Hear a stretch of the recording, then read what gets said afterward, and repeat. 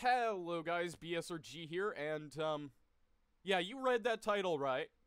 I got an ultimate. I got an ultimate. Yeah, no, I'm not kidding. I'm not joking. I am not bluffing on that shit. I have both right now. I have both ultimates. You know how I said I'd sign an ultimate if someone gave me an ultimate? Well, you know how this is going. You know where this is going. You guys know exactly where this is going. It exists now. Good luck finding it. I don't even think he's gonna trade it, but good luck. I now have an ultimate in regular TDT. Sweet. And it's 253 cereal. That's a broken ass cereal. Anyways, thanks for watching this video. Thank you, Hellfire, for the trade.